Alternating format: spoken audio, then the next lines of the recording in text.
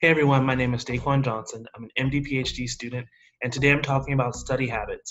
This topic was requested on a previous comment on the previous video, talking about whether or not I can talk about study habits for MD PhD students and what a candidate should have coming into the program.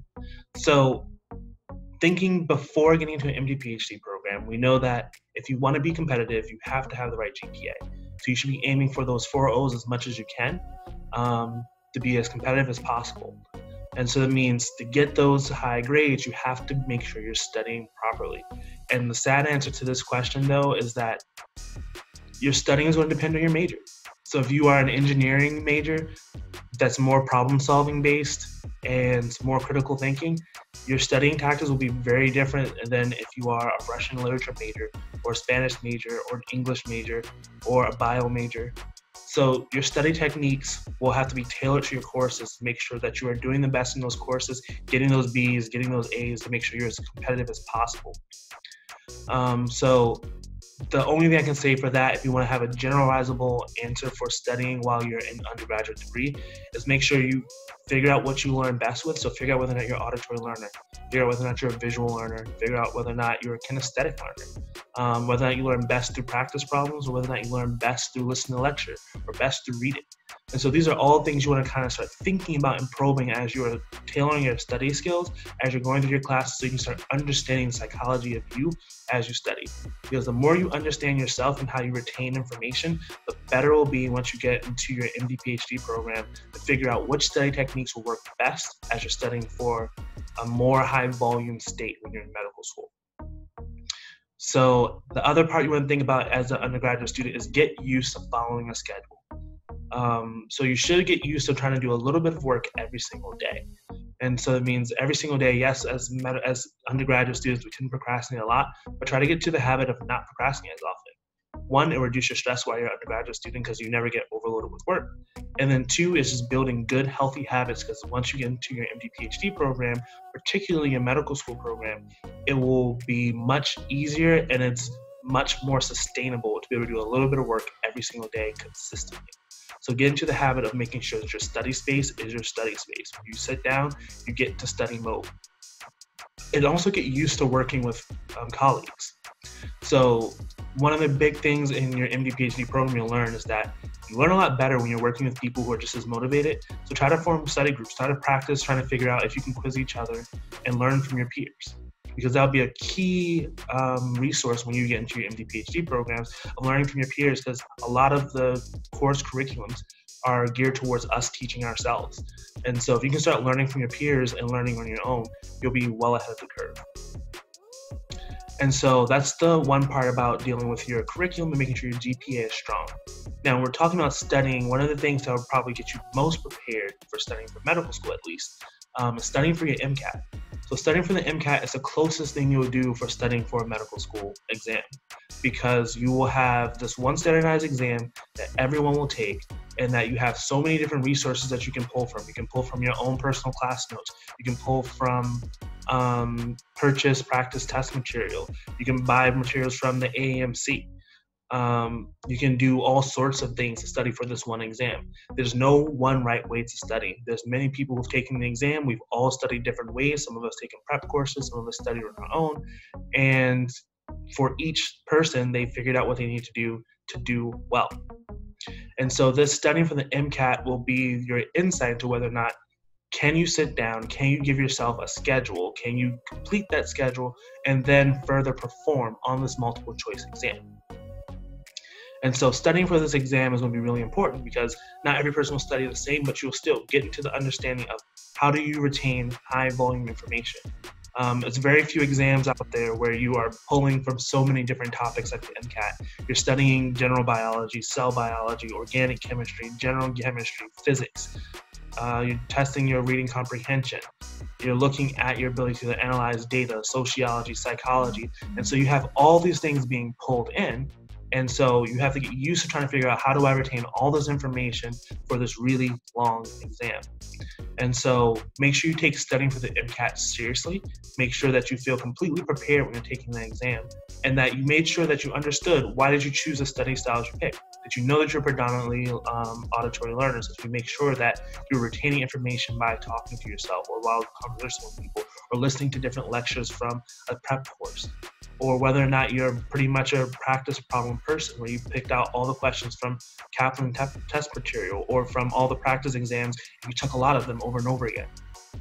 So these are key things to understand for your study habits, making sure that you can organize a schedule, whether or not it's going to be a month of studying, or if you're like me, 8 months of studying, and you stick to that schedule. So that's kind of the pre-MD PhD going into MD PhD. So going into the MD PhD program, the things I would say that you have to have into your study repertoire coming in is one, ways that you know how to commit information to memory. Because in medical school, you're trying to commit a lot of information to memory so you can have instant recall and usability on your exams. Second thing is something where you know that is efficient. Because of the high volume of information that you're given in medical school particularly, you have to be able to conquer most of the material in a reasonable amount of time so that you can keep on pace with the course and also still be successful on your exam. The third thing you want to make sure you're doing is that you understand how you learn best.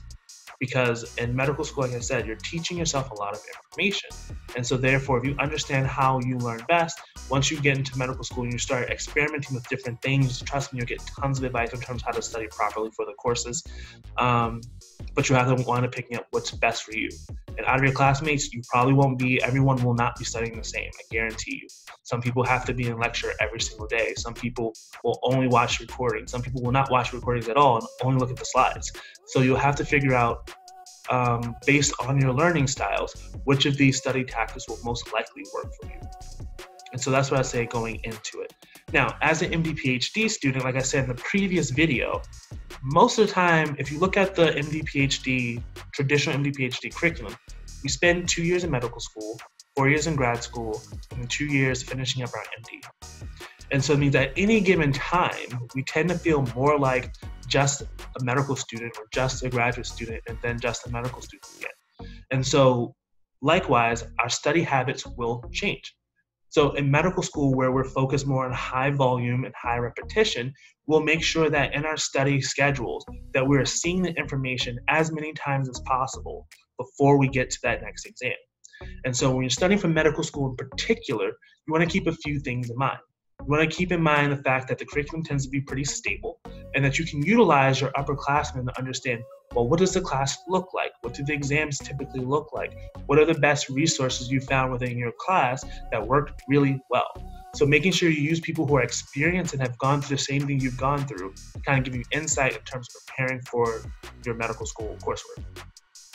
The second thing is, after you start getting the hang of things, you're trying to keep the exam in mind. So every time you're looking at new information, you're looking at new lecture, looking at new material that's presented to you, you're going to make sure that you can keep in mind, how would my professors test this? What will this look like in question format? How would I examine this information whether or not the students understood it? Because once you have the exam in mind, it's much easier for you to kind of tailor your understanding, tailor your studying to the high value, high yield information. And so you want to make sure you're keeping the exam in mind, because at the end of the day, as a medical professional, there'll be lots of exams. Lots of exams. Even after you finish school, you'll still be examined. You'll still have to have relicensing exams. So the exams will never stop. So you want to make sure that every time you're getting new information, you're keeping the exam in mind.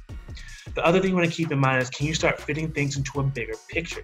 Can you take information and details that are given to you and fit them into context? So like I said, in a lot of our graduate education and our medical school education, information is a lot of times very detail focused. Our lectures will be very detail focused, but can you start setting them into a greater context? Because once you're able to do that, and once you're able to connect those things to greater context, into the bigger picture, it becomes much easier for recall. The last thing you want to kind of figure out is that you want to start working towards trying to do active recall with spaced repetition. There are many tools for you to use this. Many people may have heard of the app, the flashcard app called Anki, Anki, most people call it.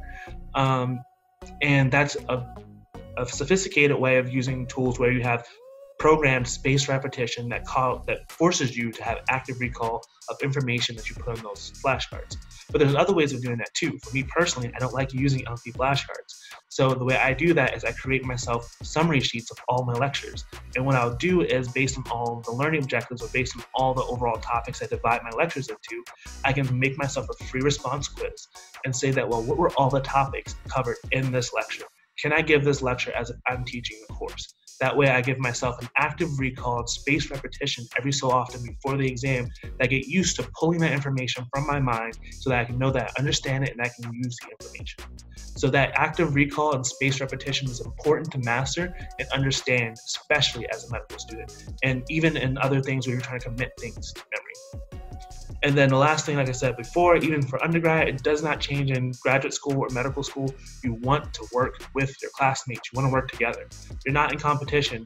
At the end of the day, yes, we are ranked to get into our residencies and our other positions. However, it makes it so much easier to work together than it is to work alone. Because again, you have multiple perspectives, multiple people pouring into the perspective, making it much easier to learn information, much easier to quiz each other, and much easier to see the information from different perspectives, giving you a better understanding of the work. And then for the graduate school part, where the volume is very different, you have a lot more of the critical thinking aspects, you have a lot more of the detail-oriented aspects. So studying for graduate school will more likely be very similar to studying in undergrad. It's just that it's a lot more detail-oriented, a lot more creative thinking, a lot more critical thinking. So now not only do you have to know the details and understand why the details are there, but now you have to be able to extrapolate, create conclusions. So that comes with practice. So get used to just reading articles, making sure you're brushing up on your primary literature skills, that you can look at data, come up with conclusions, state the trends and the correlations that you see within the data, and get used to kind of going to the next step. Well, what is the question that naturally follows? So every time you read a paper now, just make sure as you're reading them, well, what is the next question that follows? Get used to asking that question. Get used to saying, well, is this data valid? What does this data tell me? Do I agree with what the author is saying to me? Is this data convincing? So these are the things you want to start thinking about as a graduate student and as you're getting ready for your courses, where they will be asking these same questions. They will give you data points and you'll have to look at the data, interpret the data, and then sometimes take a next step. What are the next following questions? What are the aims that are being addressed? What are the things, how are you going to approach this problem? So these are the ways you're starting to see that your tailoring and your studying styles will change. Where in medical school, your studying style may be much more consistent, because if you fall out of that consistency, you get a buildup of work. Where in graduate school, you may have a little bit more leniency because you only have lectures every other day. And you may only have 6 lectures on your exam compared to 46 on your exam in medical school. So your study style as an MD PhD student will change depending on your stage in your career. However, the core things will remain. Having a consistent study schedule, knowing your learning style, and making sure that you are doing the first thing with keeping the exam in mind, knowing how you're going to be tested. So hopefully that helps. If there are any other questions, you need any other clarification, drop them down in the comments below. I'd be more than happy to answer those questions. And hopefully I'll see you in the next video.